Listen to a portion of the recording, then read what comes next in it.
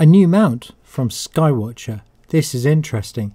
About a year ago I made a video here about the CQ350 Pro mount, which there was virtually no information on the internet at all, and I made a quick video because I was looking for a new mount at the time. And then nothing came out about it. Well, if you look on the global website, we've got all of the normal products that we see, but we don't have the new mount. But if we go to the Skywatcher USA page, we have the new mount here. So let's click on there. It looks as if this has been released, or at least is about to be released. It's going to be just shy of £3,000 at the moment, and it looks very nice, very much like the EQ8 styling. It's got the same colour scheme as that, with the lovely green anodized controls there. So it looks as if we've got some connections actually on the side of the saddle here, and then we've got the lovely green anodized there as well. It says here it can take a massive 77-pound payload, which is huge. That's massive. I don't think I'd be able to lift this very comfortably. It looks as if it's, because I struggle sometimes with my EQ6 and my AZ EQ6, and this one is substantially heavier by the looks of things. Reading some of the specifications listed here, they're calling it a observatory class equatorial go-to mount with built-in USB PC control. So basically it's got its own built-in USB socket. It's belt drives. It's got stepper motors, which they all have really. An S-NAP port eliminates the need for remote shutter release cable. Auto guide port, yep, okay, it's the ST4 port. It looks like the saddle on this is able to take a wide variety of different types of dovetails, so that you can take a wide variety of different telescopes. It says an optional illuminated polar scope, which we've got on a few of the Skywatcher mounts. A DC power cord included, and two 22-pound counterweights. It's looking very impressive.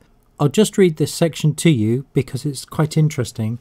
It says here, a convenient 4x USB out port hub sits adjacent to three 2.1mm central positive power out ports. So you can power stuff basically. It's got a USB hub and it's got a bunch of power outputs, which is good. Plus 3 out aux ports, 3 in aux ports. I'm not sure what those are. So auxiliary ports, not sure what they're for. I'd like to see a kind of picture to identify what the connectors are.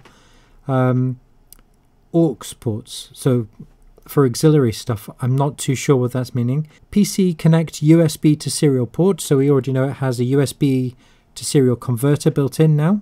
A USB Type B in port, a snap SNAP port, one power input port, okay, that's the power for the mount, a hand controller port. Now I like hand controllers. I think it's really important to be able to use a mount without a PC.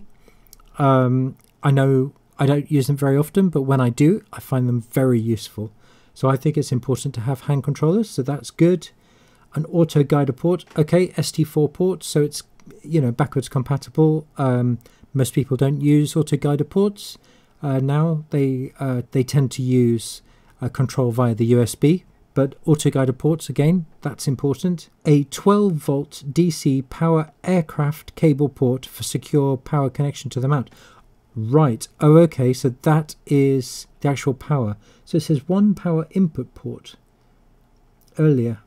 Okay, so it's got the usual power connections on this, and then they talk about the databases with the objects databases in there. This looks very interesting. I'm going to go into the specifications. One thing which I'm quite interested in is the weight. Shipping weight. This is the head box, so this is including packing. It's saying it's 24 kilos, 24 kilograms, or 53 pounds in old money, and so that's with two 22-pound counterweights, so they are 9 kilos. This is a very heavy mount, but that's what you'd expect for this sort of size. About those different connections, So we've got here those aux ports, and it looks like these are an RJ10, an RJ12 and an RJ45. So that allows you, I think, to bring your connectivity through the mount itself, which is very interesting. So you won't have to have cables going on the outside of the mount. So that helps with your cable management. That's very interesting. So if we look back at the actual mount itself, there's a really good picture here. You can see there's a cable, what looks like a cable going through the middle, and there's some connectivity here to the saddle on the side. And if we rotate round again, we can see there's connectivity on this side, and the USB is there. So the saddle connectivity there, and then there's connectivity here. So I imagine the cabling is going through there and then up into the saddle.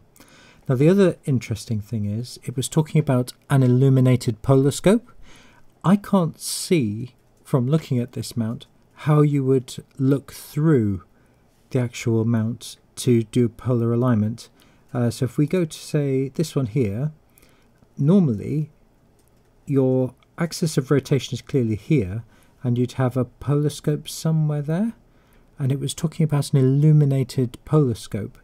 But if we look at the rear of the mount here, there's obviously no way visibly that you could look through, or maybe that's somehow you look through, or maybe there's a different method for looking through the polar scope, which is interesting. So I'm not sure exactly how the polar scope will work, but obviously you want to be looking through on this axis here to polar align. Maybe that's got some kind of camera in which you look through somehow, but it said it's an illuminated polar scope, so you actually would be looking through it.